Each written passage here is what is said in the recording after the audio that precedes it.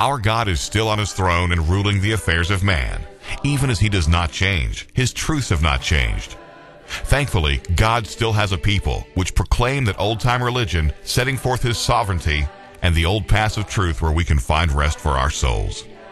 Welcome to Word of Sovereign Grace, a ministry of Paradise Primitive Baptist Church in Arlington, Texas. Get your Bible, call your friends, and sit back as we open the King James Scriptures to explore the glorious Word of Sovereign Grace. Here's this week's message. Ever to the world proclaim. That's a promise that we make when we sing that song. It's a wonderful, beautiful words that the one has written that song has left for us. We have this kingdom that he has given us here to walk in this world. He's given us a blessing here. It's really beyond our ability to explain, especially to those that know nothing about it. And the only way that we can explain it even to each other is through the experiences that we have had in the past in such meetings. We come before him, coming out of the walks of life and trying to put that behind us and forget about it for a while,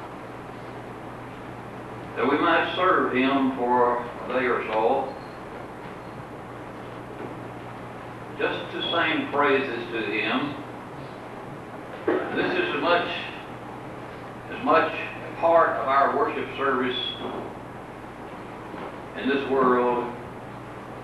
It is an important part of it, that we lift our voices in song and we praise him. We don't have to confine that just to meetings. It's wonderful when our hearts are filled with these songs and we can go about our daily work singing them. Some people may wonder about us, but when we're communing with the Lord, what do we care what others think in that respect? But there will be some little child of God that will hear it and rejoice. For the others, who knows? God has mysterious ways in pricking the hearts of his children. He set this kingdom for us here, and he said, but since John the Baptist, men have pressed into it. Someone read a related scripture to that, but they didn't get to that part. Since John the Baptist, men have been pressing into this kingdom. What men would be pressing into this kingdom? It's those who have been touched, made alive by the Spirit of God. All others will not know what it is. Without they having been touched and made alive by the Spirit of God, this kingdom cannot be seen by the common man. So if you have seen the kingdom and you have come here or anywhere you might go to worship, it's because the Spirit of God has touched your heart. He set forth for us a means by which we can enter into that kingdom to take up our cross. Someone has touched on the subject of baptism, but it keeps coming back to me here, so you pray for me as I try to look at this for just a moment. First of all, to give you some idea about the word baptism, we look at this as an English Bible, but this is a Greek word. It's almost exactly the same as it was in the Greek language. And it means to put under, to bury, to dip or to bury. And someone has said there's no way that you can get sprinkling out of that. So looking at the mode, let's look into his scriptures and see some of the things that he has set forth concerning that. I want to go to the 3rd chapter of Matthew. And we find here one John the Baptist has come, the messenger of the Anointed One, as was prophesied of him. He come forth crying in the wilderness, preaching repentance. Repent, turn away from that which you have been following. Turn away from that way which you have been following. Repent of your sins and turn away from that. The kingdom of heaven is at hand, he said. The Lord Jesus himself continued that theme when he began to speak to the people, and he also said, repent. The kingdom of heaven is here. The apostles continued it and said, repent. The kingdom of heaven is here. And he set some examples for us, but let's look in now in the 3rd chapter of the book of Matthew. And we see John the Baptist preaching in the wilderness of Judea, saying, repent ye, for the kingdom of heaven is at hand. This is he which was spoken of by the prophet Isaiah, saying, the voice of one crying in the wilderness, prepare ye the way of the Lord, make his path straight. Now notice the simplicity that he comes. He doesn't come dressed in the priestly robes of the Pharisees. Though his father was a priest, we find him coming. The same John had raiment of camel's hair and a leather girdle about his loins, and his meat was locusts and wild honey. A simple man. John the Baptist had been hidden in the wilderness until the time for him to come forth. We find that immediately after he was born, or soon after he was born, he was carried away into the wilderness. Thereby he was not in the area where Herod might reach him when he tried to destroy the babes. But he was raised in the wilderness.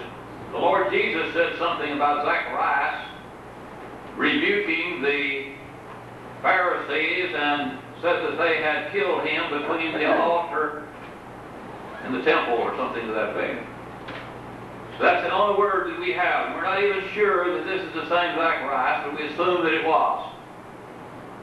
At any rate, John is raised in the wilderness, and the Spirit of God is his teacher. We find him coming forth at the appropriate and proper time. And when we examine God's Word, we find that throughout his Word, these important things that he sets forth that must happen at a particular time, he has prepared men for it. You can start back with the temple and see how that he prepared and gave men skill in order that they could build that thing and never have the sound of a hammer on the side of the temple when they set it up. They cut the stones, they trimmed the woodwork, they laid out the gold and all this. All done because God gave some men the skill to do it. You know, we can hardly do that today with our modern machines and blueprints. We go build something over here, and it's built by blueprint, and it's supposed to fit exactly, but when we take it over here to match it to another part, it don't fit. Believe me, I can guarantee that. God is able, and he did prepare these men to do that. He gave them the engineering skill, and he gave them the ability to use their hands, and those that worked with them, that they did that. And so John the Baptist is prepared to come forth at the proper time to set forth and declare the coming of the Lord Jesus Christ. I had said that Elias would come. They have looked for that. They still look for Elias to come. Christ said, John the Baptist, if you can see it, he is he. He is the one that has come. He has come and proclaimed it. So then we have to look. We have to rightly divide God's Word. So now we're looking here and we see John coming. And everybody went out. They went out from Jerusalem. from Judea, from the region round about. And they were baptized in Jordan, confessing their sins. Here these people are moved. How is it that all these people all of a sudden begin to come out? Why would they hear a man that was coming out of the wilderness here, an unknown person? I say to you that it was because the Spirit of God was calling them out. The Spirit of God was moving those people that they were seeking the kingdom. And when it was said that here is one that is proclaiming his coming, they were going out to hear about it. First of all, the common people. We do find that some of the Pharisees came out and he rebuked them. We read on here a little bit. He said in the 7th verse, he saw many of the Pharisees and Sadducees coming to his baptism. He said unto them, O generation of vipers, who hath warned you to flee from the wrath to come? Here we see a pattern set forth. Here we see John demanding right candidates. He's demanding people that have been touched by the Spirit of God. They're not coming for the popularity of being in this kingdom. They're not coming because so-and-so did, but because the Spirit has moved them from within, and they're moving out because they are seeking. The Spirit has taught them that things are not like they should be. God has taught us over the past few years that things were not like they should be, and He's moved us to step out and move forward and to seek the Lord, and we have found Him. For those that seek the Lord will find Him. And we found Him in places, we will find Him in places that we didn't know He was there. I remember back a few years back, several in fact, I was in the South Pacific. Some of you have heard me tell this story. And I was seeking the Lord also, and I found Him over there. I found Him on the high seas. I found Him when the seas were so rough that you could not even go out on the decks. When the waves were so great they would swallow the ship. And I found Him when the water was so calm. And I remember the scripture over there where Christ rebuked the sea, and it became so quiet that there was not a ripple in it. In a moment of time, Christ stilled the sea. And they said, what manner of man is this that even the wind and the sea obey Him? What manner of man is this? All they could see was the man. They saw the power there, but they did not know who it was. It has to be revealed by the power of the Spirit. So then when we are touched by the Spirit of God, we begin to see that, and we're made to see the kingdom, and we begin to press into it, then this baptism that He sets forth for us is a way in there that we can receive the greater blessing. Because it is an answer to a clear conscience before God, that we come into His house, that we join His people, that we unite one with another to sing His praises, to preach His word, and to hear Him preached. But He would not take these people because they were not fit candidates. They were coming for another purpose. And He told them to bring forth fruit, meat for repentance. So then we too, from that time forward, His church has demanded that those who come for membership in it must bring forth fruit, meet for repentance. Turning away from the ways of the world, turning away from that, and reaching toward the higher things. And to seek the higher things is that which we have the blessed privilege of. As we study His Word, we're made more able to learn of Him. And as we learn of Him, we do rise to higher planes. I spoke here on higher planes one time. Bring forth therefore meat, fruit, meat for repentance. Think not to say within yourselves, we have Abraham to our father. For I say unto you that God is able of these stones to raise up children of Abraham, even of the stones. I've heard that spiritualized a whole lot, but I like it just the way it's written, because God does have that power. Yes, He's able to change these hard and stony hearts of ours. He's able to do that, but He is also able of the stones to raise up children if He so wished to do. He has that power. If you look at the wisdom of God, think about, if you want to think about that, the utmost in wisdom, think about God in making a man. Somebody mentioned that everything else was created, but man He made with His hands. Scientists have learned that the composition of the human body is exactly the same molecules, the same atoms that is found in clay, the finest powdered clay. And God, with His wisdom and skill, His power, made Adam from that. That's the God that we serve. One that's able, and He set forth for us the kingdom to walk in. Now also the axe is laid to the root of the tree. Therefore every tree which bringeth not forth good fruit is hewn down, cast in the fire. I baptize you with water unto repentance, but he that cometh after me is mightier than I, whose shoes I am not worthy to bear. He shall baptize you with the Holy Ghost and with fire.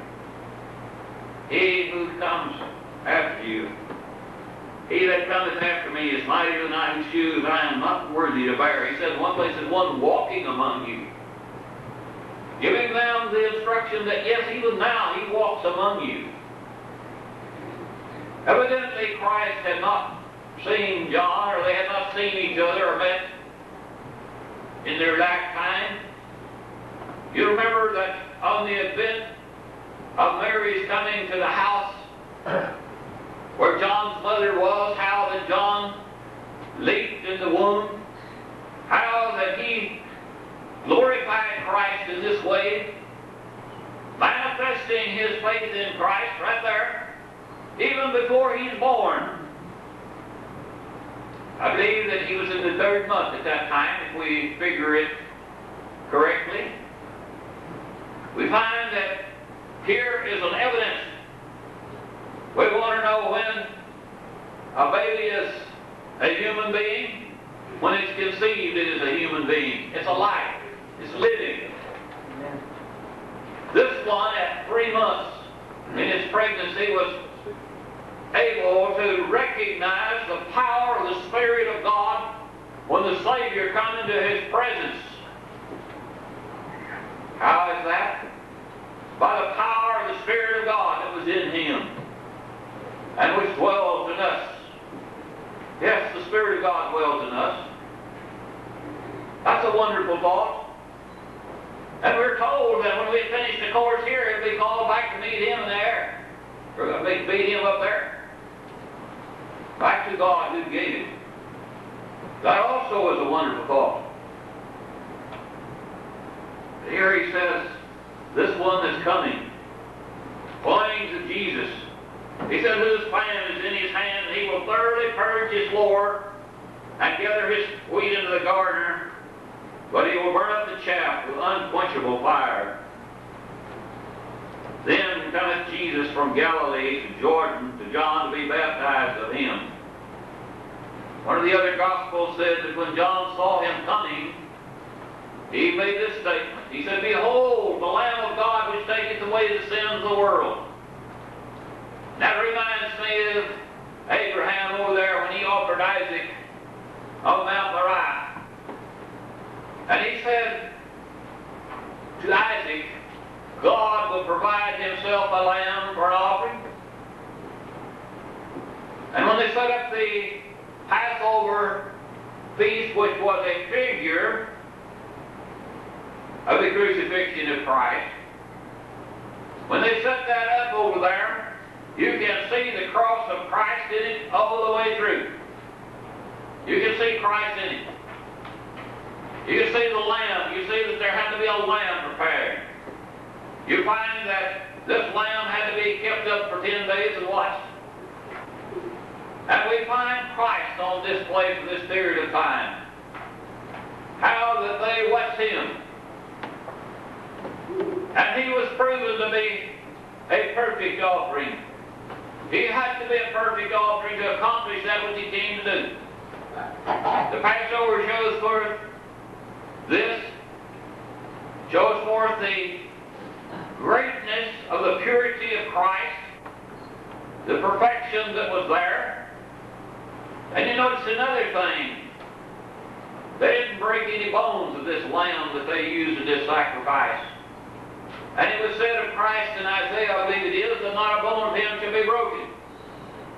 All these things are set forth speaking of this Christ, on whom John is proclaiming that He is greater than I. It's all set forth for their learning and for our learning. When we see the blood on the doorpost on each side, we see the cross of Christ and the bleeding of His hands and the thorns in His head.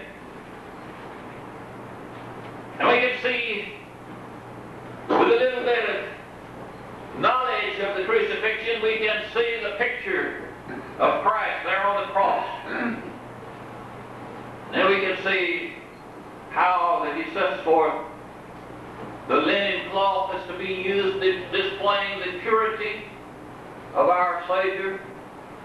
Out of the wine, which is a figure of His blood, is set forth. And in the Passover, there is a cup set forth, which they call the cup of redemption, which Christ took at the last Passover that was did, when He established what we know as the communion service, the Lord's Supper. He took that cup and He gave it to them to drink. And He explained it to them what it was. So we see this one that John is proclaiming here. But John forbade him, saying, I have thee to be baptized of thee, and comest thou to me? And Jesus answering said unto him, Suffer it to be so now. This word suffer troubled me a little bit, and I wanted to find out what it meant. The nearest I could come to in modern day language is permit. Permit it to be so now, John. Jesus was a kind Savior. He was not abusive in His commands, but He gave His commands in such a way that people wanted to obey Him. Suffer it to be so now, for thus it becometh us to fulfill all righteousness. Then He suffered Him, and Jesus, when He was baptized, went straightway up out of the water. And lo, the heavens were opened unto Him, and He saw the Spirit of God descending like a dove, and lighting upon Him. Now notice the voice from heaven. Somebody's already quoted it, won't quote it again. Lo, a voice from heaven saying, This is my beloved Son, in whom I am well pleased. The voice from heaven. We have here the voice of God speaking. We have the presence of the Holy Spirit that come down in the form of the dove that lighted upon Him. That was evidence to John and to him, and to us who are able to see the picture there, that indeed this was the Christ, the Son of the living God. We have no problem with that because we know, because of His Word here, that it was He, and that He has fulfilled or was walking in the fulfilling of those things concerning Him. And looking at the whole picture, we know that He did complete that job. So we see God speaking in that.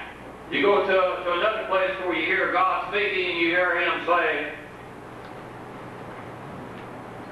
on the Mount of Transfiguration, He said, This is my beloved Son, hear ye Him. Hear ye Him. That's an important thing to us. Somebody mentioned the grave clothes as they're coming out. I see the same thing there. The grave clothes were not disturbed. Only the napkin that was over His mouth was moved.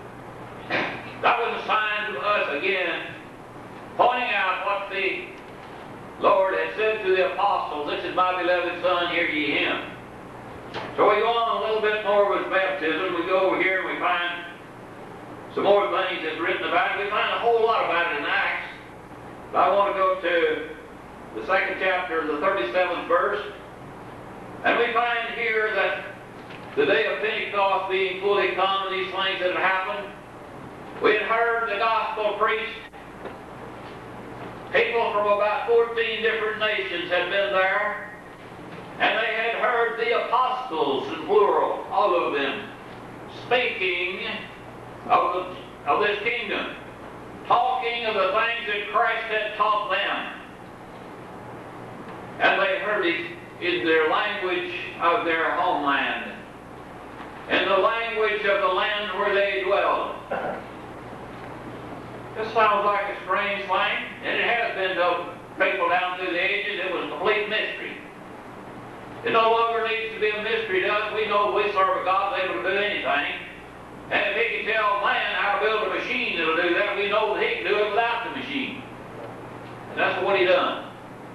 He gave these men the ability to hear it in the language that they were used to hearing. They didn't have to listen to it in the Hebrew tongue. They heard it in the language that they were used to hearing. That way it come through clearer. And when it was over with, and Peter gave his exhortation to them, when some that were there that didn't hear it, that didn't understand the gospel, there's always some around somewhere that don't.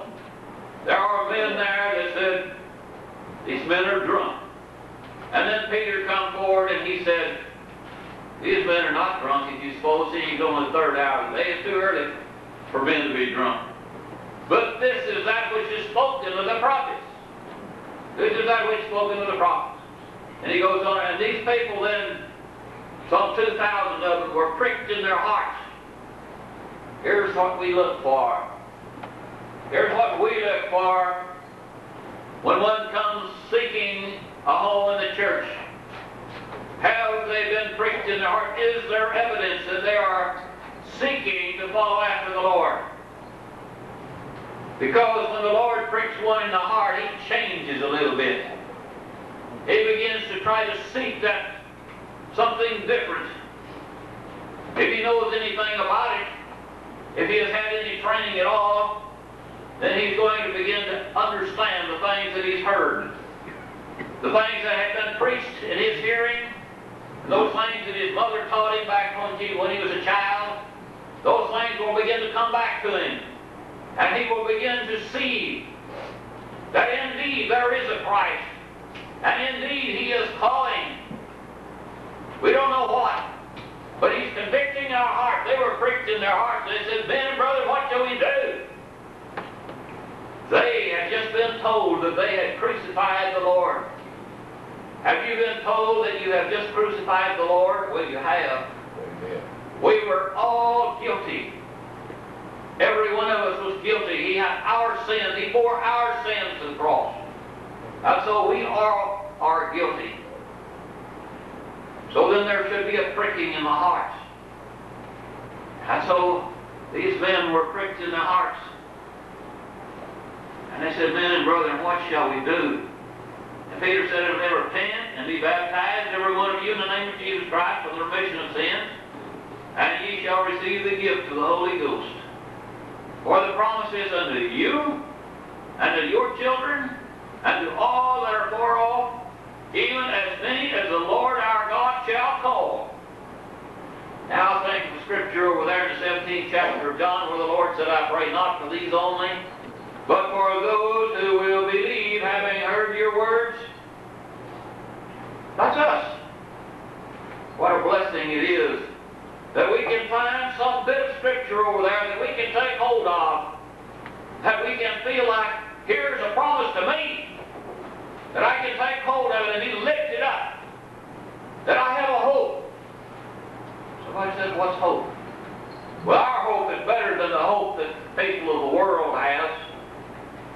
We hope we'll have enough money to buy a car next year, but we don't think we will. But the hope that we have of the Lord Jesus Christ, of heaven and immortal glory, is a sure hope. Because it's anchored within the veil. That anchor chain goes up to the very throne of God. It's not dangling on the floor of the ocean where it might drag around. Anchored in the throne of God. So the hope that's within us is a living hope. And so then it behooves us to press into this kingdom, to take hold of it. Do those things which are commanded us that we do. What happened? These people in the 41st verses, when they that gladly received his word were baptized. The same day there were added to them 3,000 souls. Oh, what a day that must have been. We've had a lot of blessings here as we heard this blessed word of the Lord poured out to us. We've had a lot of blessings in that. But we haven't had any pricking of hearts, evidently. There hasn't been anybody come forth. I know there's a bunch here, at least there's some here, that have felt the pricking but just won't turn loose. I remember years back when I sat back there on the back seats. At first I sat up here on the front seat until the Lord began to work on me, and then I went to the back seats. I stayed back there until it got too hot for me back there, and I had to turn loose. And what a blessing it has been. What a great blessing it has been. When the time comes for me to go into places of peril, I had the assurance that I served a God that was able to take care of me where I was, regardless of what happened. And He did. He did. I can tell you some, maybe what you might call hair-raising stories about that. But let's just settle for this. He did protect me. And He kept me. And He brought me safely back. And while I was out there, I had a communion with Him I had never had before. As I told you a portion of it there about the ship. But I felt His presence so clearly. And I felt that even the ship was in the palm of His hand. And there was nothing that I needed to fear. And I felt His presence so close that I could feel it. And then He sent me someone to worship with me. And I found another one of His little children one Sunday morning, out on the deck of that ship by himself. And we enjoyed the rest of that voyage a little better. And we were able to commune with each other about the greatness of what the Lord had done for us, of His Word, and see the blessings that He set forth for us. And you know, I found that opportunity right here in the States, in the place where I worked. And I've had God's little children come to me and ask me questions. And I trust that sometimes I was able to help them at least, to tell them something of the greatness of the Lord and point them to some scripture that would answer their questions. That is a blessing that we all, a privilege that we all have. So that we need to study, each one of us, to show ourselves approved unto God, a workman that needeth not to be ashamed. And we are all His servants. To emphasize again that we are bought with a price. We are not our own. We are bought with a price. We sold ourselves into sin. And we had to be redeemed. And so Christ paid for that very dearly with His blood on the cross. And so we are His property, bought with the price of His blood. And all He requires of us is that we recognize that. And then He's given us this kingdom that we can walk in, and shown us how that we can receive the blessings of that kingdom. The interest of that kingdom is to be baptized and to walk in that way. We find then that there was some deacons baptized, ordained over there. And among them deacons there was a couple of preachers. And one of them went down, and he went down to Samaria, and he preached to a bunch of people there. And a bunch of them heard him. And there was a sorcerer there, one who was a false teacher. He put that man in his place. He even turned him around. But he delivered the people from the error of their way in that place with the truth of the gospel of the Lord Jesus Christ. And he baptized many of them there. And then we heard the story the other day, you were here, about him going down into the desert, this strange place for a man to send a preacher, for the Lord to send a preacher. But he sent him to that one man. And I am thankful, as the young man said, that yes, he will go to one man where he was, where he is when he needs him. He came to me, and he come to many others. The experience that I heard for World War I. Oh, Brother Neville, most of you know him, or a lot of you know him. He was over in India. And he said he looked up at the stars in the sky, and he discovered that the same stars were shining up there that he'd seen back in Texas. And he realized that the same God was watching over him there just like he was back in Texas. He is everywhere. And we can find that evidence for those who have lived to tell about it, and those who have had the encouragement or the spirit to tell about it, that men can hear it. Thousands of cases like that where God has went to individuals wherever they might have been, and he's still doing it. Even in the slums of this country, even in the worst places in this country, God has moved his people. He has went to their rescue. He will walk with us out of sin. He will not help us while we're walking in it. He will in no way help us while we're walking in it. So then find the kingdom and come into it. So we find Philip, having found this man and preached the gospel to him, showing forth the greatness of the things that Christ has done for us. And the man said, "Here is water, what doth hinder me to be baptized?" And they went down into the water, and he was baptized, and he come up out of the water. This signifying the death and burial and resurrection of the Lord Jesus Christ. That's what this symbol is. That's why you have baptism as a symbol. And we were raised with Christ in baptism. And as we were raised with him in baptism, we shall be raised with him. Our bodies shall be raised with him when he comes back and calls us. And our bodies will be reunited with the Spirit when he calls us to meet him in the air. Now that also is a wonderful blessing.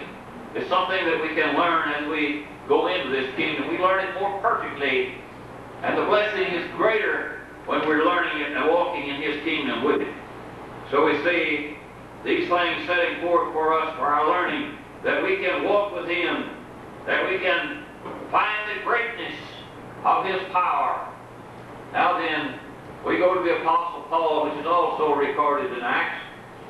And I've chosen to read this portion over here where Paul is telling about it. He's telling his experience to the kings before whom he is being tried for being Christian. Paul was tried. He was brought to court, tried, and finally beheaded for being a Christian. He refused to deny Christ in any way, to save his life or what else. He refused to do that, not even for the honor of being a Roman citizen. Someone made this statement here at some place I was the other day that said he was crucified, but Paul, being a Roman, was beheaded. Because he was a Roman, he got some special treatment. The Romans would not crucify a Roman, but they would cut their heads off. They didn't mind doing that a bit. And they didn't mind crucifying the Apostle Peter upside down. And he said he wasn't worthy to be crucified as his master was, so they just obliged him by turning him upside down. Really, they did him a favor, because he would die quicker that way. But we see how that God works. We see how that God's people And we could go on and on and on and see people down from that time until now who have been willing to give their lives for the cause of Christ. Having been baptized into His kingdom, having went through the symbol of baptism, whether it was in His kingdom or whether it was in some other organization, they have died even to this very day. But we find that the reason why we demand baptism from everyone that comes to us from any other than Primitive Baptists is because there's so many people out there that would just go out and start a church and teach anything and baptize under any name. And so, as we look back in the history of our church, we find that they have always baptized or rebaptized those that came to them. You can go back there during the Dark Ages, and you can find that they baptized everybody that comes to their church, regardless of where they come from. So we see how sacred, how important they felt having the right baptism was to them. How important it is. And it's still important to us that we keep this ordinance as it was given to us. Those who bring forth fruit meet for repentance, that show an evidence that they have turned away from the things of this life and who are reaching out to walk more perfectly with the Lord, that they might find His presence, that they might feel His presence, and that they might live in His kingdom according to the way that the Scripture sets forth that we should. And in so doing, there is a greater blessing. There is a greater blessing. I baptized a man one time who'd been baptized before, and when he came up out of the water, he said, "This is the real thing." The Spirit showed him something there that he had not seen before. This is the real thing. He had been living he'd been living according to the dictates of the organization that he was in. But it wasn't. There was something that bothered him in his heart. There was something that troubled him. And he saw that they were not teaching the greatness of the majesty of the kingship of the Lord Jesus Christ. He saw that they were not doing that where he was. They were claiming some of the credit for their eternal salvation in their practices, in their action. Though when they are cornered on it, they will deny that. Because they have not been able to see the perfection that there is in the church of the Lord Jesus Christ. In following all the way, there is a greater blessing. So he said, this is the real thing. So we see that the Apostle Paul, having been a Pharisee, having been walking underneath the name of Saul then, the great one, and he became Paul the little one. When the Lord met him on the road to Damascus, he had been going about to destroy this Christian movement. He had been going about to destroy it. Christ met him there on the road to Damascus, and he turned him around. Repentance means turning around, turning away from the dead works of the law if you're trying to follow the law, or turning away from the sins of the world if you're trying to follow humanism. Whatever it is you might be following, turning away from that, and depend upon the Lord Jesus Christ for salvation. And know that it is only through the grace of the Lord Jesus Christ that we will have salvation, either here or eternally. Now then, there's some action that we do that we can get the blessings and some salvations. There's lots of different kinds of salvations. If you look up the word saved and saving and salvation, you'll find many things there. It doesn't always apply to eternal salvation. So we can find there is a saving from many things as we walk in this kingdom here in this world. And when we come forth and we take up our cross and we go down into the water and are baptized, it gives an answer. It clears our conscience for the pricking of the heart that's been in there telling us we should do it. Went on with me for 2 or 3 years before I did. But it was a great blessing. Someone had said who stayed out of the church for 50 years or more, "Why didn't I do it 50 years ago?" he said. "Why didn't I do it? Oh, if I had known the pleasure. I could have been walking with God's people in this kingdom for all this time, and I have failed to do so. And I've missed the blessings." There has been more than one that has made that statement, that confession to those that have baptized them. But we find that when Paul led away from the place where Christ met him blind, and he went to a place where Christ sent him, and he was in prayer, and Christ sent a minister to him, and he said unto him, let's read it. "Now, why tarriest thou?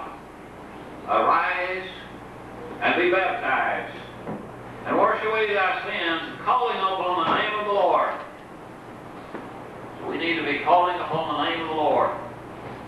When we come to Him, the act of coming to the church and presenting oneself as a member or for membership in that church is evidence of the working of the Spirit within us.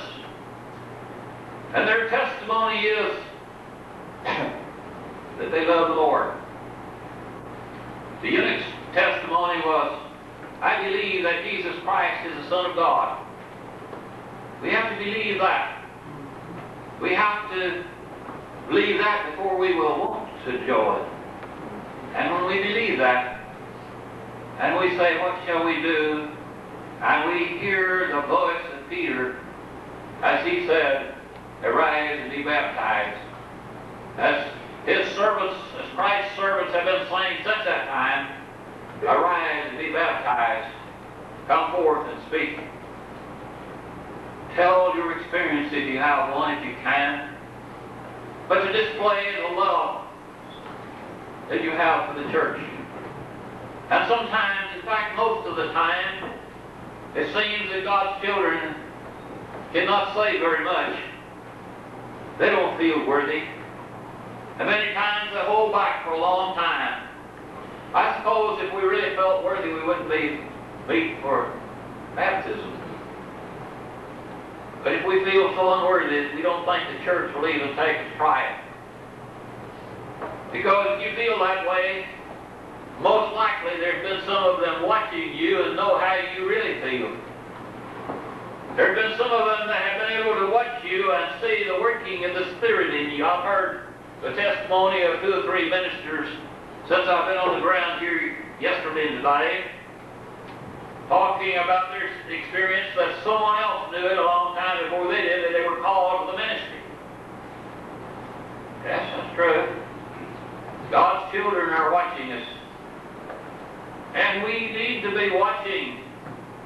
We need to be watching our little ones so that we can encourage them. Not only the children, but everyone that's in the church or visiting the church, or those that we meet in everyday life. That we can be a good witness for the Lord Jesus Christ, and we are witnesses. We're supposed to be witnesses for the Lord Jesus Christ. We don't like that because somebody else uses the term. But if the Bible teaches it, what's wrong with it? Our life should be a living sign, a candle. Christ said, as candles. You don't light a candle and hide it under the bed. Seems like we have for a long time. When you light a candle, you put it up here to give men light. And when a group comes together like this, and we have our candles lighted, it shines out to the neighborhood. I've got a guilty conscience right now. I saw a man across the street. I didn't go over there and invite him over. You know, I wonder sometimes if we take the time to let our neighbors and the people in the community know that we're having an old-fashioned Baptist meeting going on and invite them to come over and hear the preaching. We might be surprised. Be surprised at what the Lord can do. He works in mysterious ways, His wonders to perform. So we see how this is set forth, an ordinance that we walk therein. I've got to run out of time. But hear the words of Jesus, and then I'll quit with that. In Luke, the 28th chapter, and here is the way that it's supposed to be done. Go ye therefore and teach all nations, baptizing them in the name of the Father and of the Son and of the Holy Ghost, and teaching them to observe all things whatsoever I have commanded you. Now notice this last part. And lo, I am with you all the way. All of the way. He is with us all the way. He's promised. This is a promise to us. There was a promise to the disciples, a promise to us, that He will be with us when we are walking in this way. When we take up our cross to walk in His kingdom, He will help us. He will help us. We have the witness. Every one of the ministers in here will tell you that He has helped. And most of the congregation will tell you that He has been with us, that He has helped. There might be one or two that haven't recognized it yet, but if you look, He has. He has blessed you. He has helped you. He will continue to help you. So then we have this. We have to have a candidate which is meet, which has brought forth meet, fruit for repentance. We have to have an administrator who is a proper administrator. One who knows and teaches the word of the Lord, is ordained in His kingdom, and is walking orderly in that kingdom. And then we have to have the proper mode, which is to be buried in baptism, to rise, to walk in newness of life, that we might more perfectly find His presence as we go along. I beg you to look at these things and think about them. If I have said something amiss, tell me. Thank you. Sovereign Grace, a ministry of Paradise Primitive Baptist Church in Arlington, Texas. Paradise Primitive Baptist Church is located at 5300 Mansfield Road in Arlington, Texas. Services begin at 10:30 each Sunday morning. Plan to come and worship with us. To find out more about Paradise Primitive Baptist Church, visit www.paradisepbc.org. Be sure to visit our website for articles, video, and audio sermons, as well as biblical answers to your questions. Thanks for watching, and be sure to join us again next week. May God richly bless you.